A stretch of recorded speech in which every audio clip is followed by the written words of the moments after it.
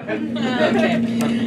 Yes, I just moved here from Florida. Thank you. I'm so brave. I was a theater major in school. I just recently graduated and I studied theater. Theater. I feel like every theater major, it's like constantly theater.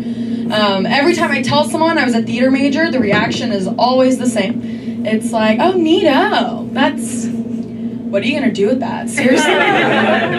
Or it's like, oh, you have a bad relationship with your parents. Is that what it is? Or it's just like straight to the point. It's like, why?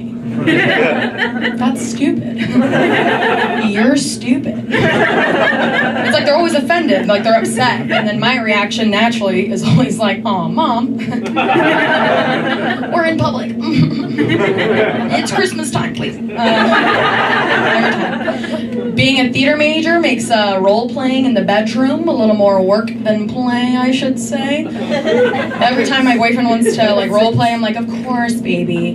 Did you do your vocal warm-ups? Like I taught you? Let's do them now. Okay, ready? Sally sells seashells down by the seashore. Very good. Diction. Sally sells sex down by the seashore. Again, project. Really getting into character now. Sally doesn't have a father. Down by the seashore. I play the role of Sally. I like to give notes after a performance. I'm like, babe, I really need you. I need your character development to really get places, okay? Like, I need to hear you on that last line. Like, why does your character want to punish and spank and choke and spit on my character? You know, like the audience really needs to see that in your delivery. All right, and I don't like to repeat myself, but you were stage left that last line. Remember to block it. Or I'll call in the understudy. My boyfriend and I are doing long distance right now, so I'm single. We sext a lot more. We were sexting the other night, and I was like, oh yeah, baby, you like that? Like we were getting into like the verbal penetration, if you will. And I was like, oh yeah, you like that? Well, just don't forget to slip a condom on. Ooh, sexy. And he was like, that's not sexy. There's nothing sexy about bringing up condoms when we're sexting. Please don't do that again. And I was like, well, I'm sorry for being the only one here practicing safe sexting, but it's fine.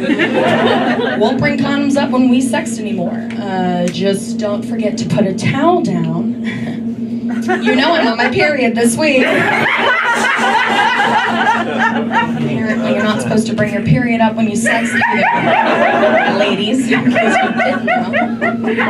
My mom still doesn't believe I have a boyfriend. She's like, Miranda, I think you're getting catfished. And I'm like, Mom, you've met him twice. Why is this still a conversation? I have a really cool relationship with my parents because I'm an only child, but I always feel like I had to overcompensate and kind of be like my dad's only boy, you know, like give my dad the son he never had. So I would do everything just like him, and I would like play baseball in the yard or like hammer things to the walls, or like my mom was ever out of the kitchen where she belonged, you know. I was like, Kim, excuse me, but I think you know better than this. Get back in the kitchen and make the men, Dad, what's up? Some sandwiches. Okay, we're working. Hey, what'd we say about the sass?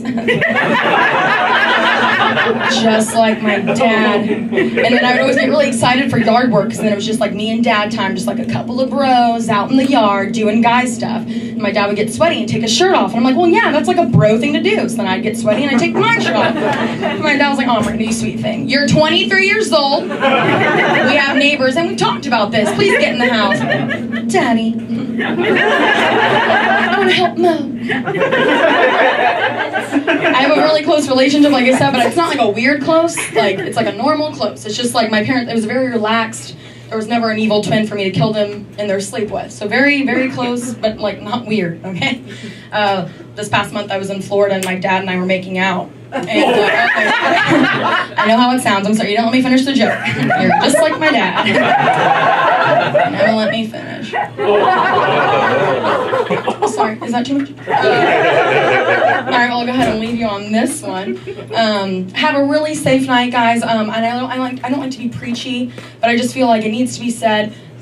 When you go home tonight, use your blinkers, wear your seatbelts, and please don't text and drive. I'm someone who's very against texting and driving. Like, I can honestly say I never text and drive unless I'm drunk. So, have a great night. I'm Miranda Lensky.